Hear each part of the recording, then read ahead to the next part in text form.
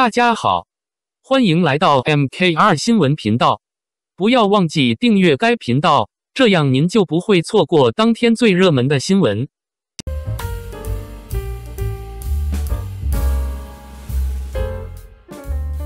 成毅角色魅力引发热议，网友抢先预测耳饰细节。成毅的异域风情造型引起了热议，他被网友们赞扬具有王者气质。在新剧中，他所扮演的角色打扮独特，演技备受认可，粉丝们对他的期待也随之高涨。与此同时，他现代异域的造型引发了传统与创新之争，但无论如何，这都为他带来了更多的关注。当成毅以异域风情出现在画面中时，天空的深蓝色渐变，仿佛他在镜头前展开一幅王者的画卷。随着镜头逐渐接近，观众们可以清晰地看到细节，闪烁微光的耳饰和华美的额饰在他刚毅的面庞上闪耀着光芒。每一个配饰都像是神话中的宝物，其精美程度几乎超越了凡俗的描述。他静静地坐着，光影交错中仿佛定格了时间。观众们的目光聚焦在他身上，每一帧画面都像是一个来自古代的秘密。在新剧的花絮中，他专注而炽热地看着剧本，仿佛在喧嚣中找到了内心的宁静。这种宁静与即将释放的热情形成了鲜明对比，让人们对他即将演绎的角色充满了遐想。网络上的热议不断，粉丝们争相发表评论，有人称他为穿越时光的旅者，有人赞誉他是跨越千年的王子，各种赞美不断涌现，为他的故事增添了绚丽的色彩。其中一条引人共鸣的评论是：瞧，就算坐着也散发着王者气质。这句话得到了无数人的认同和点赞。还有一位俏皮的网友调侃道：成少，我要变成你的额饰，每天都贴在你帅气的额头上。这种轻松愉快的互动使评论区充满了欢乐，人们在这里展现着自己的才华，争取更多的点赞和认同。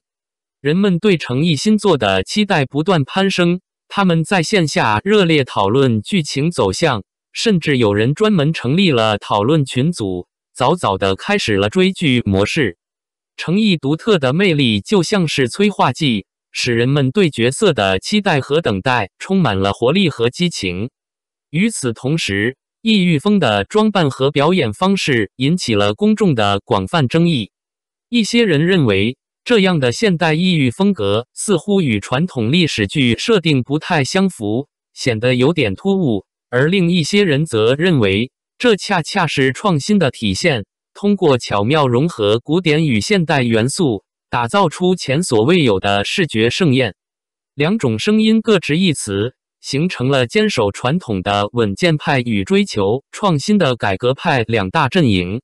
但无论舆论如何分歧，成毅的大胆尝试无疑将话题热度推向了高潮，引发了公众对角色造型和演技的深入讨论和广泛关注。这场围绕角色造型和演技的辩论，恰似戏剧的一部分，为整个作品增添了更多的话题和吸引力。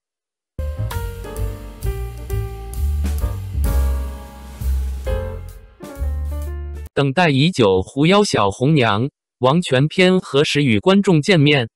狐妖小红娘王权篇是一部古风爱情玄幻剧，由成毅和李一桐领衔主演，讲述了一段跨越时空的人妖恋情与轮回遭遇的故事。成毅在剧中展现出非凡的气质，观众们迫切期待这部剧的播出。这部古风爱情玄幻剧《狐妖小红娘王权篇》由备受瞩目的新生代演员成毅和李一桐共同主演。故事讲述了一段跨越时空的人妖恋情，以及他们在轮回中所经历的一切，呈现了主人公们在面对各种挑战时对真爱的坚守和共同成长的旅程。该剧改编自同名热门漫画《狐妖小红娘》，作为一部仙侠题材的作品，以其独特的人妖爱情故事和魔幻的东方世界观而备受瞩目。自2015年首播以来，陆续推出了多个章节，包括月红篇、竹叶篇、王权篇和英雄志等，每个章节都受到了大量粉丝的喜爱和高度评价。成毅作为一名拥有深厚演技底蕴的男演员，以其在2023年的《莲花楼》中的精彩表现而备受欢迎。他在剧中扮演了不通医术但精通江湖之道的莲花楼楼主李莲花以及四顾门主李香怡。他的出色表演和迷人外表迅速让他成为了观众心目中的宠儿。最新发布的剧照展示了成毅在剧中的英姿。他身穿白袍，头发高束，腰间佩戴金色云纹饰物，展现了非凡的尊贵气质。他在雪地中挥舞长剑，剑技娴熟而流畅，气场十足，仿佛又回到了莲花楼中李莲花的时代。另一组剧照中，他身着黑衣，眼睛被蒙上，面容冷峻，展现了他在王权世家中的身份和对外的警戒态度。感谢您观看视频。如果您觉得这些时事通讯有帮助，请不要忘记点赞、评论和订阅。